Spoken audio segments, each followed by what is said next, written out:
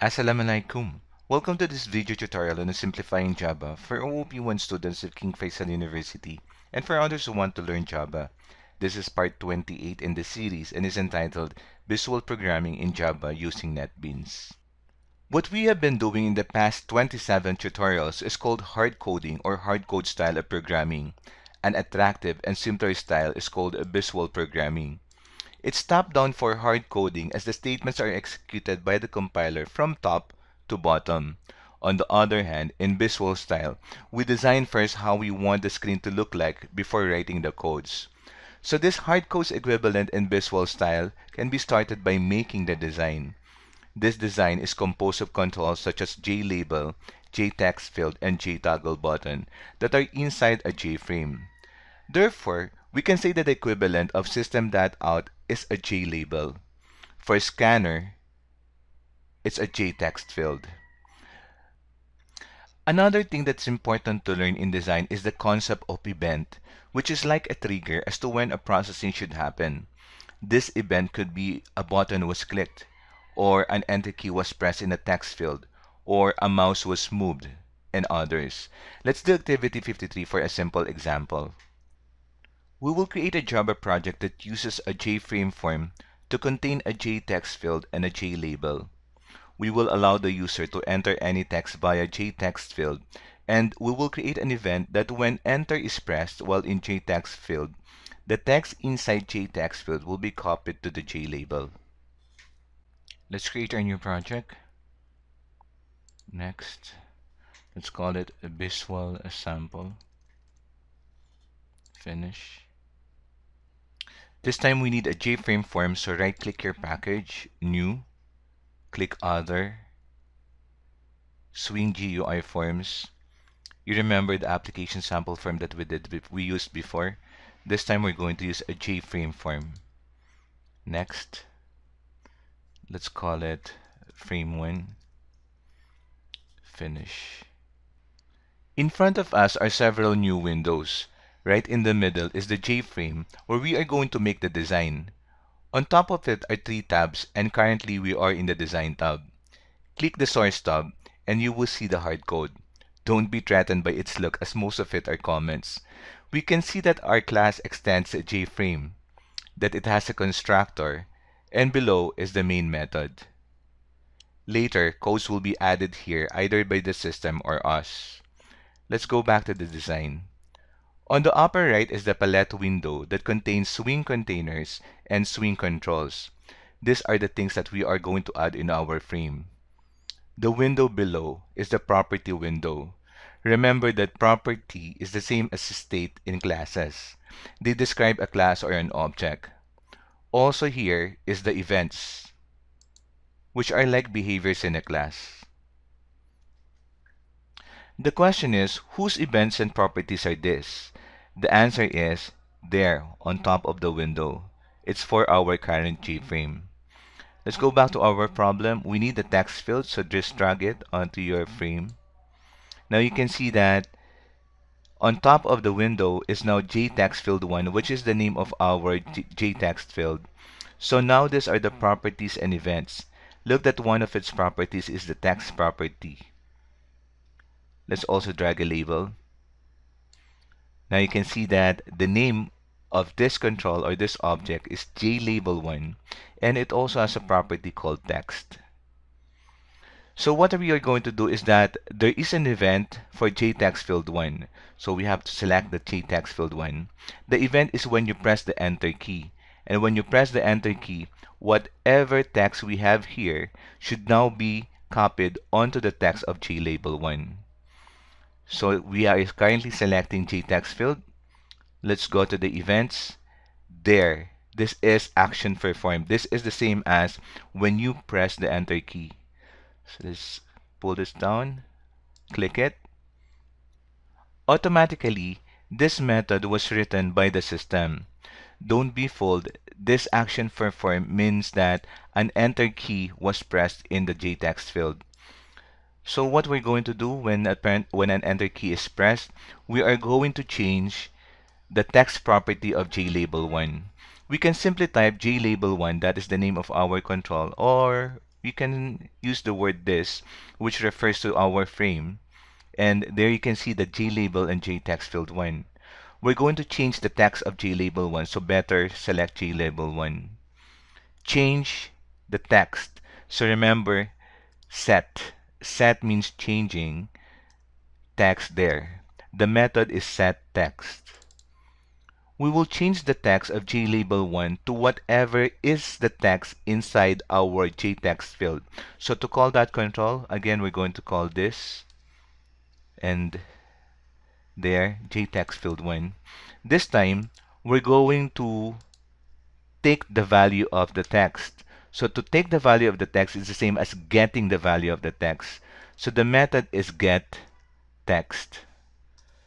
That's it. Now we can run our frame or our form. There is our form. Let's try to change it to KFU. This time I'm going to press the enter key. There. Let's change it again to another word. Let's say computer. Press enter. And there. So whenever you're going to press the enter key, whatever is the text inside the text field will be copied to that of JLabels. For activity 54, we will create a Java project that uses a JFrame form to contain a JText field, a JToggle button, and 2 JLabels.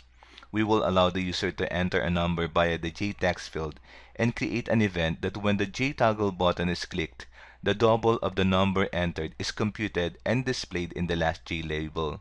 So this time, the event is when the JToggle button is clicked, not when we press enter key in the JText field.